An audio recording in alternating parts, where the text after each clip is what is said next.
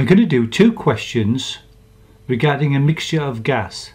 In this case we've got two gases, oxygen and nitrous oxide, and we need to find the percentage of each gas in turn.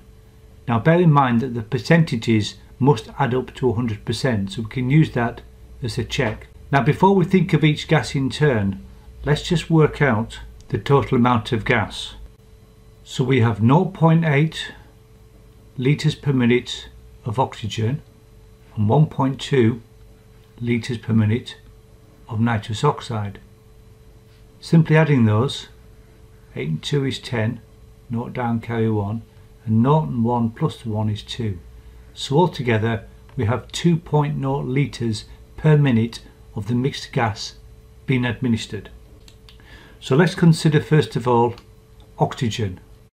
The proportion of oxygen expressed as a fraction is simply 0.8, which is the value for the oxygen, over the total, which we found to be 2.0. Now I want to do this by hand first of all. I'm not happy dealing with fractions that have decimals, so the first thing I'm going to do is do the opposite of simplifying. I'm going to multiply top and bottom by 10, and that will allow me to get rid of the decimal point, because we know that multiplying any decimal by 10 is the same as moving the decimal point one place to the right. I haven't changed the value of the fraction because I've done the same to the top and to the bottom. So 0.8 over 2.0 is literally the same as 8 over 20. And to convert this proportion, this fraction, into a percent, I will be multiplying it by 100. Now it will make sense to simplify that fraction. Well, I can halve top and bottom to give 4 over 10, and I can halve again to give 2 over 5, so that the calculation we set out to do, 8 over 20 times 100, has been simplified to 2 over 5 times 100. Now we must take care when multiplying fractions by whole numbers. I'm only timesing the top number, so I'm going to draw this little line across to remind myself of what I'm doing. So the answer is expressed as a fraction will be 2 times 100, which is 200 over 5. And to convert that into a final number, I'll just make myself some space here. We do 200 divided by 5, which is the same as 5 into 200. Well, 5 into 2 doesn't go, so 5 into 20 is 4, and then 5 into the final 0 is just 0. So our answer is 40%.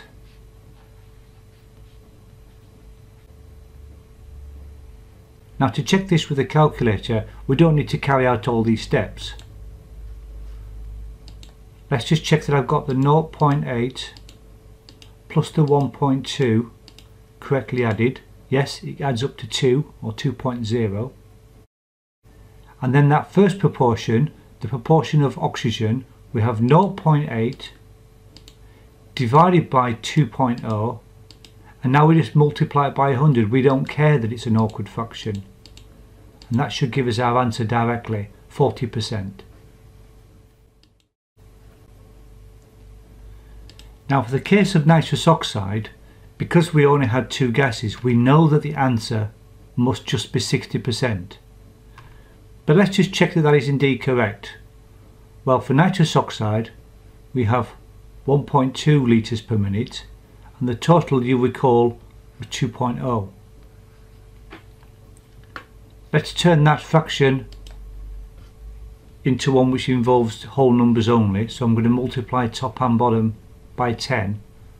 In other words, I'm going to write that out as 12 over 20. And then to find that proportion of nitrous oxide as a percentage, I'll be simply multiplying the fraction 12 over 20 by 100. As I'm doing this by hand, I'll look to see if I can simplify that fraction first. Well, I can halve top and bottom to get 6 over 10, and halve again to get 3/5. So my calculation of 12/20 times 100 has become 3/5 times 100. And again, I'm just going to be a little bit careful, multiplying a fraction by a whole number. I know that I must only times the top numbers together and leave that bottom number alone. So 3 times 100 is 300, and 5 by itself. It will come out to be 300 over 5. The final step, we'll just be working out 5 into 300. 5 into 3 doesn't go. 5 into 30 is 6, and 5 into that final 0 is 0. So our final answer is 60%.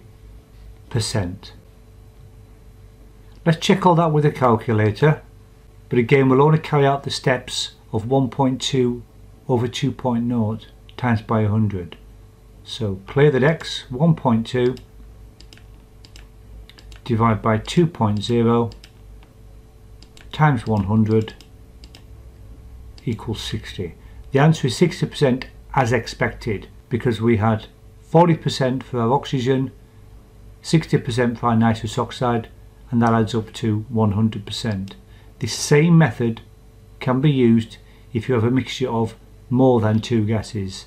You'd simply find the total flow of all the gases, and then individual gas by individual gas you'd work out the proportion as a fraction of that total and multiply it by 100. Thanks for watching.